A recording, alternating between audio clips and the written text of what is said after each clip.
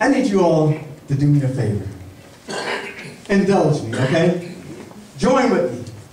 Jesus said he stretched out his hands to the disciples. I want you to look to your left or to your right or to your back or to your front, and I just want you all to stretch out your hands to each one of them and just say, these are my family, or this is my family. This is my family. And these are my friends. Amen. Amen. Thank you.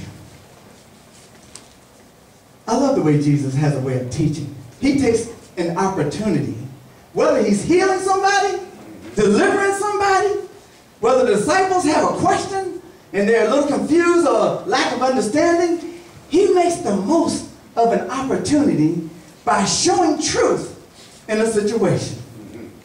And so today, he sat there and he looked at the opportunity because you know Jesus loves his mother, his earthly mother. Yeah. But let me share something with you. He never called her mom.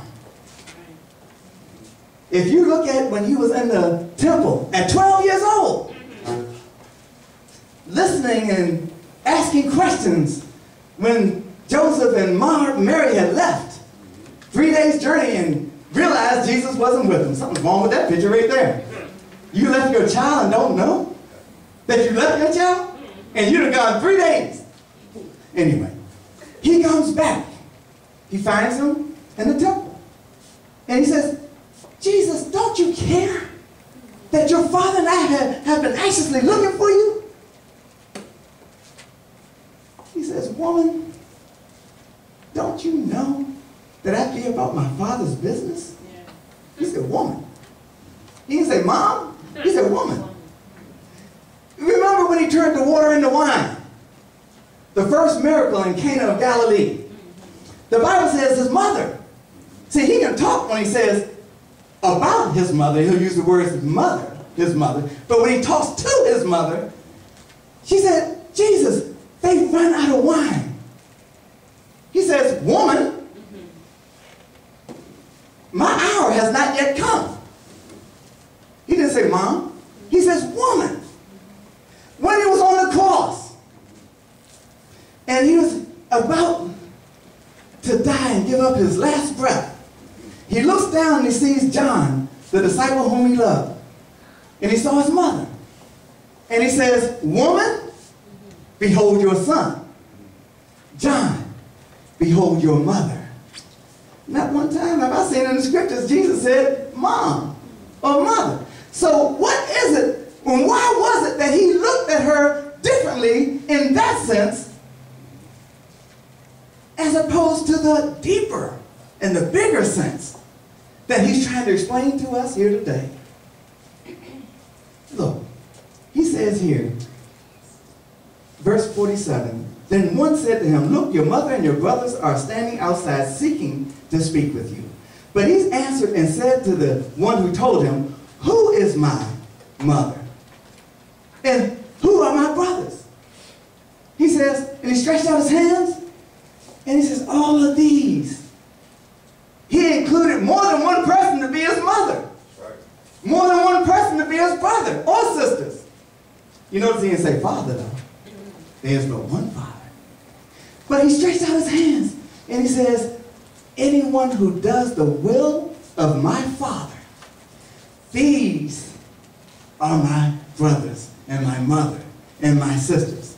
He was trying to make a point that there's a difference between an earthly family and a kingdom family. Now, I got to share the story with you because of what happened as I was preparing this message. Years ago,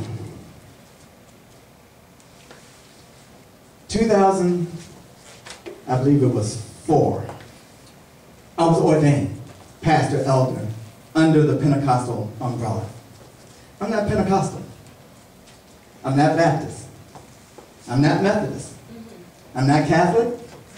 I'm not Episcopal. I'm a child of God. I am a follower of Christ. I'm a believer in Jesus. If you want to know who I am, I came into the family, the spiritual family of Christ. He said, well, okay, I hear you, but why is that important today? Because of what I want to share with you.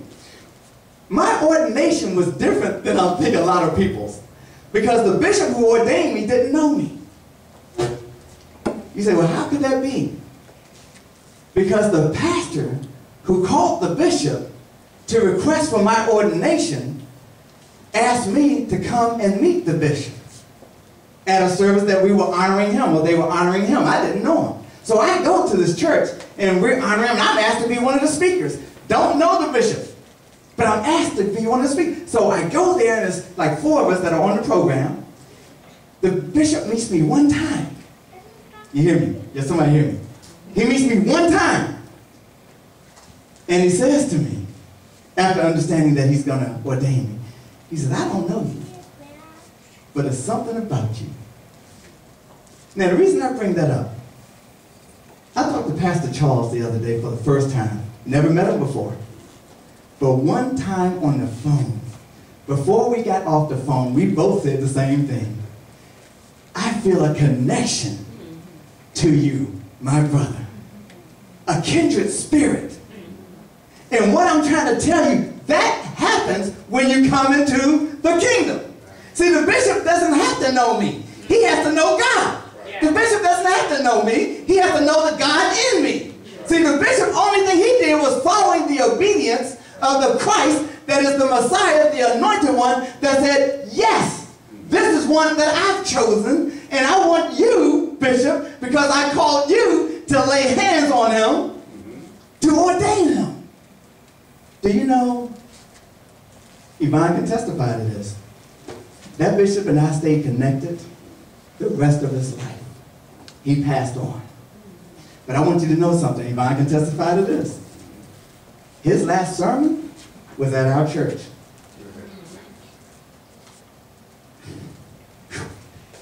He almost crawled in there. He was that done. His wife didn't want him to come and preach because he had lost the weight. He was frail. He had to use a cane. When he preached, he had to use a chair. But what he did was witness to everybody else in there, I'm called to do this. And if I got to crawl in there, I'm going to crawl in there. And it blessed me because it showed me the conviction and the dedication of one chosen to preach the gospel and not allow anything to stop him from doing it. And through those years, all those years, we not only became friends, we became brothers and family and friends in Christ. So what am I saying? When I was looking at this message, Lord, where do you want me to go? I got off the phone with Pastor Charles. And the Lord says, you know, this is Family and Friends Day. And he reminded me of that bishop's meeting that we had, an ordination that we had. He not only laid hands on my head, he laid hands on he anointed my hands. He got down on his knees, anointed my feet, and charged me and discharged me to go forth and preach the gospel. And Pastor Charles and I got to talking and shouting, and I told him, I said, you're going to make me start to have a hallelujah moment up in here. I'm about to shout up in here because of the kindred spirit. We are brothers. I didn't know him. I hadn't even met him personally or physically until today. But on that phone, the spirit in me recognized the spirit in him, and we became brothers. This is what family and friends is all about. Jesus is saying, look, who is my brother and who is my mother and who are my brothers? All of you that are born again, this is my family now. See, a spiritual family you can't get rid of. And I just want y'all to know, y'all stuck with me, all right? An earthly family, you might have some different disagreements, heartaches. You might go your separate ways. But in God's family, that ain't happening. Not if you're in God. Look, let me say that again. In God's family, Because if you're in God's family, you have the Holy Spirit in you. And if you have the Holy Spirit in you, you can't treat your brother or your sister any old kind of way and think God is not going to say something, convict you to go get it right with your brother. Do you know the Bible tells us, don't even offer up your praise. Don't even offer up your giving of your offerings, of your tithes and offerings. He says, go, leave your offerings at the altar. Go get it right with your brother. Then come back and I'll receive you. Because if you treat your brother like that, who you can see, how are you going to treat God who you can't? Turn with me to 1 Peter chapter 2. See, we need to understand where we were and where we are.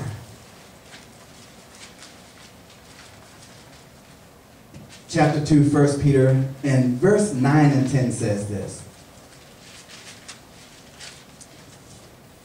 But you are a chosen generation, a royal priesthood, a holy nation, his own special people, that you may proclaim the praises of him who called you out of darkness and brought you into his marvelous light. God took each one of us from the muck and the miry and the dirt and the filth and all the unrighteousness that we were before we were washed. Right. There's not one righteous. No, not one. God says, before you're born again, this is where you were. He says, but my everlasting and my love and my grace and my mercy, I reached down and grabbed you when you needed me the most and pulled me out of that place and set me in a broad place and brought me out of darkness. Now I can see clearly now in a marvelous light. Amen? Now I can reflect the image of God by nature, by being born again. He says, who once were not a people, verse 10, but are now the people of God, who had not obtained mercy, but now have obtained mercy. God says, you weren't my people at one point. I like to say it like this. You know, we were God's creation. We were brought forth in this world to procreate. Thank goodness, Pastor Charles, Pastor Teresa. These are my father back there, amen. Another parent and grandparents. Amen, because it's through the family, earthly family, that you have to start pouring into your children and your children's children, so that you train them up, as we shared earlier, putting them in the right environment, away from all the crazy stuff of this world. You know, you can't take them out of the world. They're going to have to deal with the world, but you got to give them some ammunition. You got to give them something that's going to cause them to be able to stand in the face of the adversary and say, this is the day the Lord has made. Yes. We will be victorious over anything that the world or the devil brings our way. That's when you can say that. Yes. The Bible says, submit unto God, resist the devil, and he'll flee. But you got to submit. You got to have God as your back. If God be for you, who can be against you? Greater is he that is in us than he that is in the world. I got God in me. I'm talking about the fullness of God. I ain't talking about just the Holy Spirit, which is enough because the Holy Spirit is God. But I'm talking about the fullness, the Father, the Son, and the Holy Ghost. That means I have the will of God in me because that's the Father's will. I have the Word of God because Jesus is the Word. And I have the power of God, or the work. I like to use 3 W's. The will, the work, and the Word. And I have the work of the Holy Spirit in me. The power that gives me what I need in order to be victorious. Y'all with me? So we became a people of God. How did that happen? The most familiar scripture probably in the Bible. For God so loved the world that he gave his only begotten Son, right? That whosoever believeth in him shall not perish, but have everlasting life. But here's what I want you to see in John. I want you to look at this as we pick up in chapter 3, And as we pick up in, almost there. Amen. In verse 5. Actually, verse 4. Nicodemus said to him, how can a man be born when he is old? Can he enter a second time into his mother's womb and be born? Jesus answered, most assuredly I say to you, unless one is born of water and the Spirit, he cannot enter the kingdom of heaven, or kingdom of God. But go back to verse 3. Jesus answered and said to him, most assuredly I say to you, unless one is born again, he cannot see the kingdom of God. One time he says you can't see it, which means you can't understand. Right. You can't understand anything I'm saying, Nicodemus, because you have to be born again. Right. You have to have the Spirit of God in you to bring you into the family of God. Right. Then we can make all things clear. But then he goes on in verse 6, he says, that which is born of flesh is flesh. That's your earthly family. God blessed us to have parents. And remember, those parents have a responsibility to be fruitful and multiply and fill the earth. Amen? Amen? That's what he said in Genesis, wasn't it? Yeah.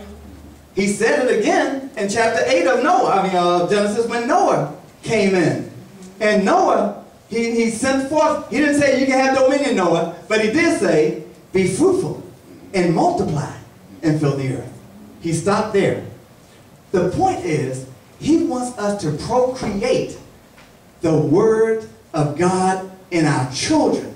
He wants them to multiply this earth with godliness. Right. Multiply this earth with people that look like me, God says. Amen? And that's our responsibility. Right. We were talking earlier, and I shared with him, just like Pastor Charles and I have a grandson. And the same thing. It's like I'm trying to pour into him because I see something about this young man that God is calling him. And our job as parents and grandparents, and if God willing you have a great grandparent, is to make sure that our children understand, one, salvation. That's the most important thing. Amen. Do you understand why you're saved or how you got saved? Do you understand what it means?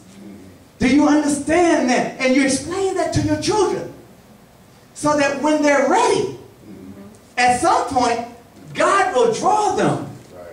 He said, because no one can come to me unless I draw him by my Spirit. Look at what it says here. That which is born of flesh is flesh, verse 6, and that which is born of the Spirit is spirit. But look, verse 7. Do not marvel that I said to you, you must be born again, Nicodemus. He says, the wind blows where it wishes, and you hear the sound of it, but cannot tell where it comes from and where it goes. So is everyone who is born of the Spirit. We cannot look at somebody and say, you're saved. Or you're not saved. Or you will get saved. I know you're going to get saved. No, God knows who's going to get saved. Our job is to make sure that they're ready. That when God calls them by name, they hear and they respond. I believe a lot of time in our generation where we are now, they don't do that. So now children grow up and don't know the significance of your salvation or the price that it costs. Jesus on the cross. We did Good Friday a couple of weeks ago, and I'm going to move on. And one of the things I said was, why do we call it Good Friday? Was it good for Jesus? Or was it good for us? It was definitely good for us. Yeah. But I don't think Jesus hanging on the cross being pierced with nails in his hands and feet is saying, oh, this is a good thing today. This is a good day. I don't think when that crown of thorns was pressing upon his skull, blood streaming down, and the sword about to be pierced, and they mocking him as he carrying the cross, knowing that the cross signifies condemnation, and he's the sinless, spotless Lamb of God. But we celebrate Good Friday. Well, we shouldn't celebrate. We should recognize. We should acknowledge. We should mourn the fact that he did that, so that on Sunday morning, when we're ready to shout, because our heart And I said this one service too. I wonder if God, well, I know he does, but I wish I could feel what he feels. See, he can feel what I feel because he's God. But I can't feel unless he reveals it, unless he manifests this feeling that he has right now. Because when I feel sorry, and when I feel, Lord, forgive me, because you paid the price for me, and you had to suffer. When I start to think about that, and I feel that, I know he feels it. But then how does he feel? I want to feel him acknowledging, I feel what you're feeling. Here's a little of what I feel to bless you back. Okay, I'm almost done. There's 3 things I want to share with you. I call it 3 major blessings from God that occurred when we got born again. Amen? And each one of them begins with the first 3 words, through the Spirit. Number 1, through the Spirit, we're joined to a huge family, an everlasting family, a family that will not turn their back on you. Do you know that right now, when we, and not just me, but when we pray, and I think we should sometimes, if not a lot of times or all the time, when we pray for the body of Christ, it's not just us here. When we fall on our knees and say, Father, we pray that the body will become more unified. We pray, Lord God, that the body of Christ will become more built up. We pray, when you start to pray that, do you know your brothers over in Russia will then receive the blessing of your prayer and never met? Why? Kindred spirit. The same spirit. There's but one God. There's but one body. Many members. That's why I said, you know, when we look at how big this family is, there's a multitude you can't count. Turn with me, if you would, to Galatians chapter 6. Galatians chapter 6, verse 1.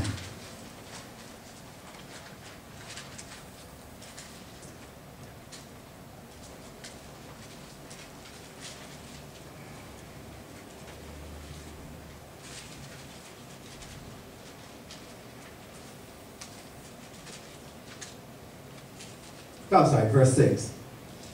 I marvel, listen to this, only one gospel. Well, that's my subtitle. It says one gospel. I marvel that you are turning away so soon from him who called you in the grace of Christ to a different gospel. Be careful, church. You hear what I'm saying? We're born into this family. And Paul is saying that sometimes, depending on your focus, you can easily be swayed away and forget your brother or your sisters and start to hang out back in the world the way we used to do. There's nothing wrong with, you can't change folks, okay? You can witness to folks. How can you witness? You got to be around them, but they got to see something different. They got to see that, you know, you have changed, you have transformed. Amen? You did get up from that wheelchair. Yeah. Amen? Yeah. People did marvel and wonder how did that happen. People see the signs and wonders of God only by the hand of God in you or upon you. And so we have to be careful when we look back at that. And now turn with me to John, back to John 3:16. Well, we never read that, but we're going to go there. John 3:16, and we're going to read verses 16 through 18.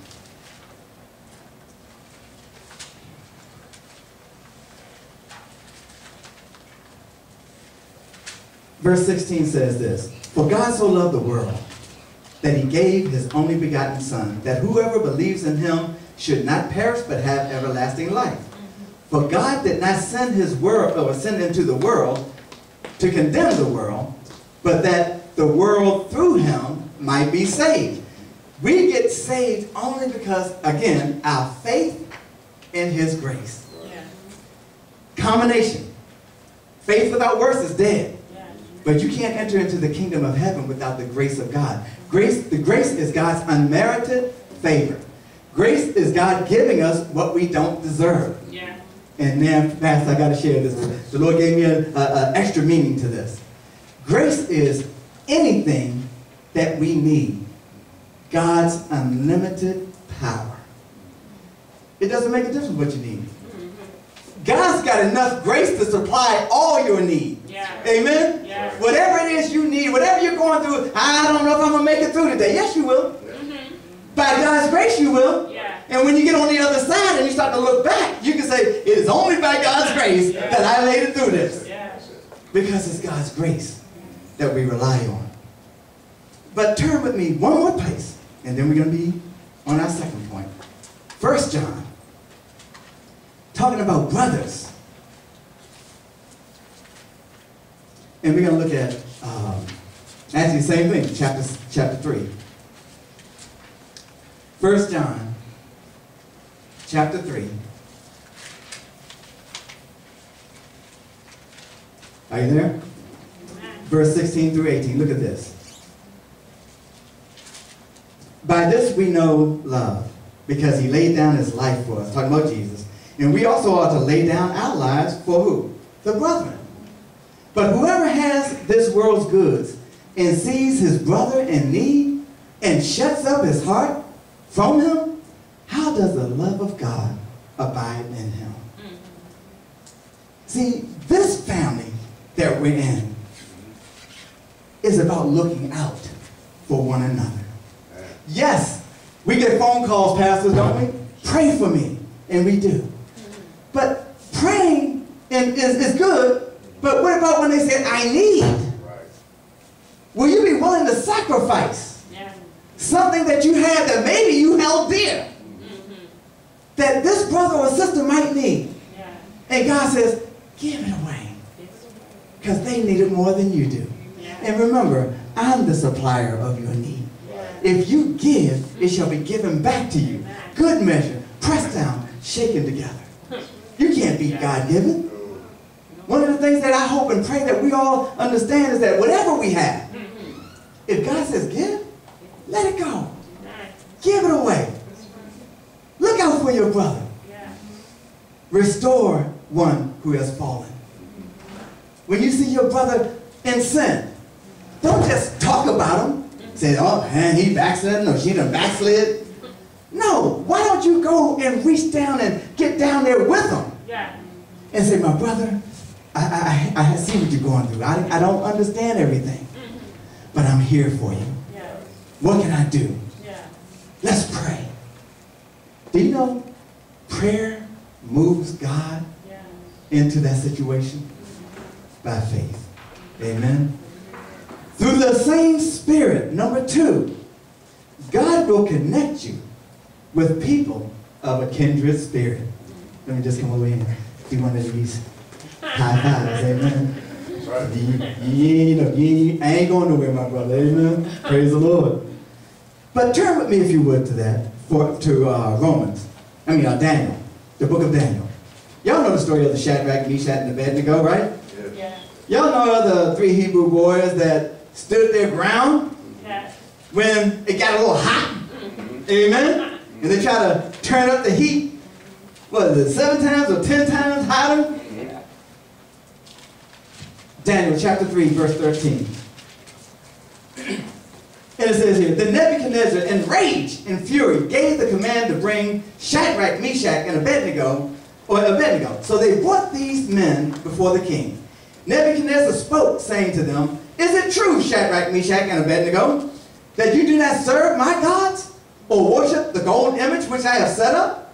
Now, if you are ready at the time you hear the sound of the horn, flute, harp, lyre, and psaltery, and symphony with all kinds of music, and you fall down and worship the image, thou shalt have no other images before me, worship the image which I have made, good. But if you do not worship, you shall be cast immediately into the fiery furnace. And who, I like this, I love this part, because he's asking, he says, and who is the God that will deliver you from my hands? Well, let's see. I'm in the family now. I got God as my Father. He's my Father and He's my God. Oh, and just so you don't understand, I have a host of angels. Some are archangels, like Michael, who's the fighter. And just though you might not understand, I got some brothers, some prayer warriors and sisters who will go to prayer on their knees to protect me from you. Yeah.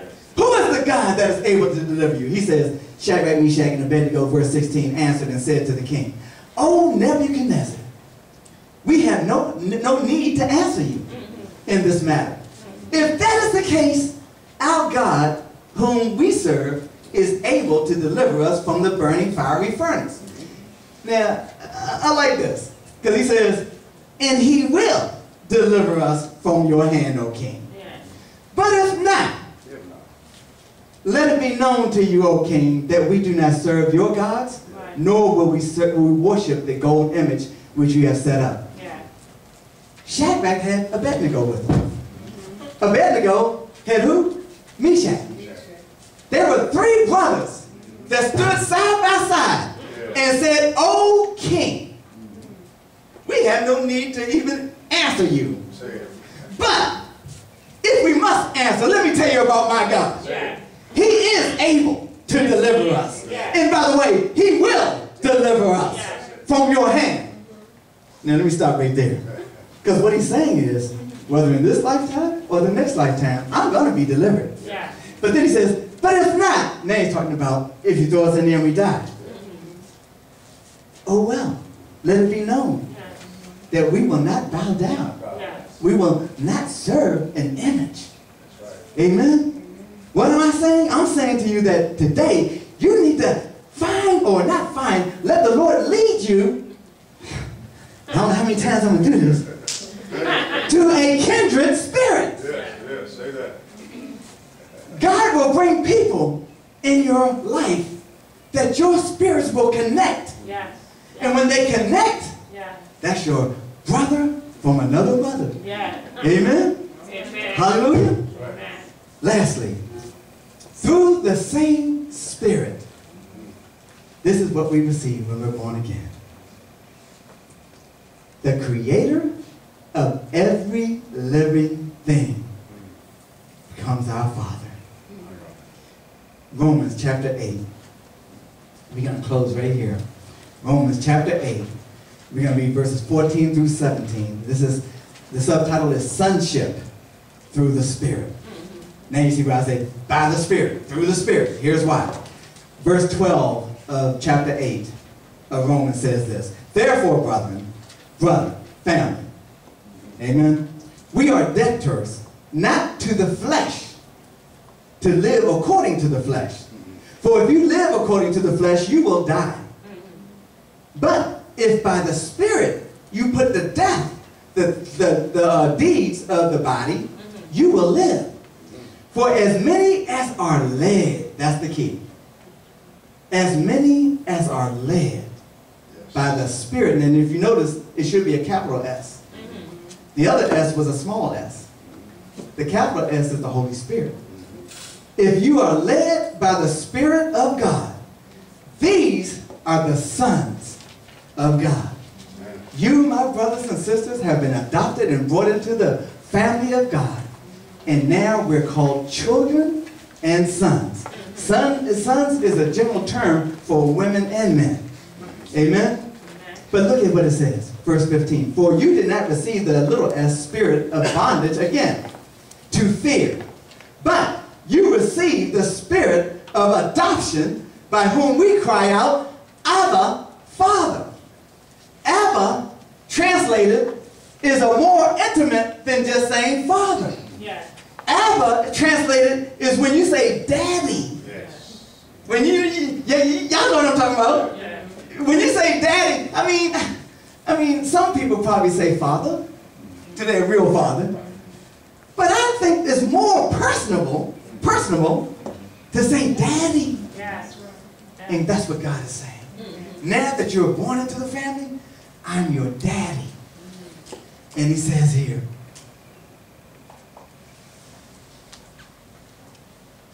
verse 16, the Spirit himself bears witness with our spirit that we are children of God. That's when you're talking about kindred spirit. And if children, then heirs. Heirs of God. Heirs of the kingdom, Ministries. Yes, sir. Heirs and joint heirs with Christ, if indeed we suffer with him, that we may also be glorified with him.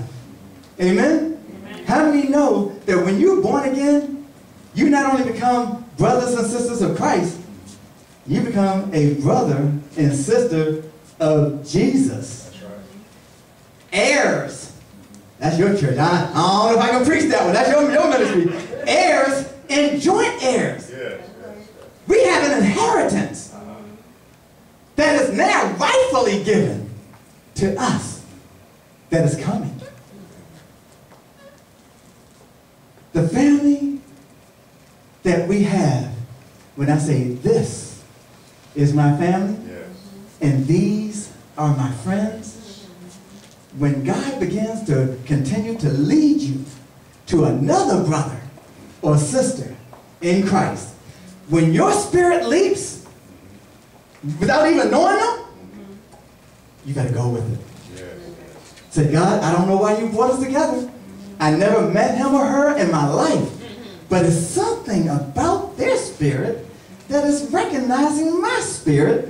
And kindred, the word kindred means, that the root word is kin, which means family. But it also means similar, connected. They have the same goal.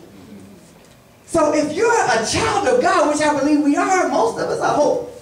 Amen? If you're a child of God, what do we have similar? Jesus. Yes. There's but one head, Yes. and he's our Lord. He's our Savior. There's but one Spirit. We all agree. And that Spirit is in me. There's but one Father, the Father in heaven. And he's the one that we now have access to get to because of Jesus. There's no way to the Father, Daddy, except through the Son. So this family, anybody can join. This family is open to the world. Whosoever will, the Bible says, let them come. Do not forbid the little children, as long as they understand. Amen? So this day, can you just stretch your hands out again? Then turn to your right, to your left, and say, just this is my family, and these are my friends. Amen? Do y'all receive it?